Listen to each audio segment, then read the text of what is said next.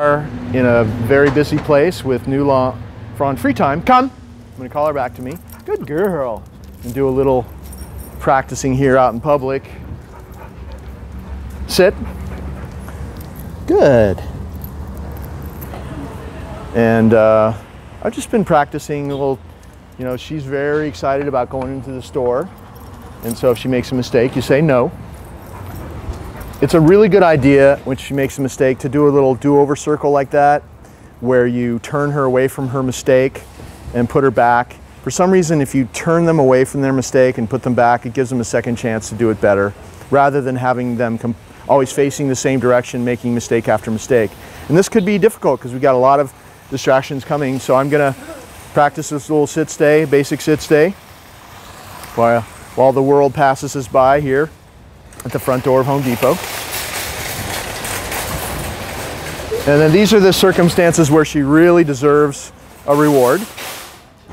Good.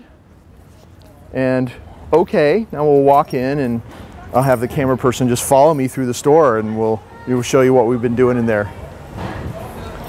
See how she's not pulling. This is the main reason for this. I want to be walking her out in public and she's not pulling and she's not getting overstimulated around distractions. That's why we've been practicing this. And then periodically we'll find an open space when you could stand right there by the flowers and then people can't get around you. Sit. Have her do a little sit as people walk past. Practice this as people walk past. Oh, please walk past. Yes, it's okay. We're not here. Oh, you guys are not here? We're not even here. Yeah, good. See how she keeps looking back at me? Because when people are approaching, good. That means, hey, look back at my boss or my handler or whatever she's thinking and get a reward. See that? People approaching with carts and things like that trigger her to look away and look up at me. Good stuff happens. If you didn't have food, you're going to say good and pet her, and it's almost just as good as that. Especially in the coming weeks. Oh, please, we're not even here. Just pretend like we're not here. Thanks. You won't need food, and actually we phase the food out after 5 or 6 weeks. There doesn't have to be any food at all. So it's the food just gets her to this place quickly, and then you just, as you notice, we're doing the watch. She's about to look at us again. There's a little dog that's going to walk past us too. I'm going to help her with this because this could be difficult. Make sure you show the little, he picked up the dog, but you'll see it as it passes by. See? Good. So, we're saying good, right, with the food, but later on you just say good and no food and she'll still think that she got a piece of food. So we phase the food out pretty quickly soon. So that was good practice. We'll move on to another spot in the store. Okay. Well, now we're in a different spot of the store and I had her go into a down.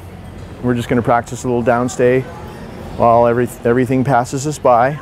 If you just went to this kind of place and once a day did a good solid sit stay like you've seen us do here, and then a down stay in another spot where there's things going past, where it was successful and she really was calm and staying there, 2 minutes or even a minute and a half in each position, that would be a whole day's worth of training. As long as she's ending on a success and you're going to different places every day. It's not about the long periods of time.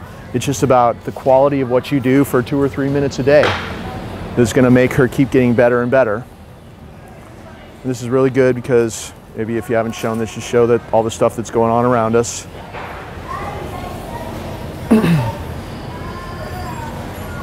And she knows to look to me in the presence of distractions because good stuff happens.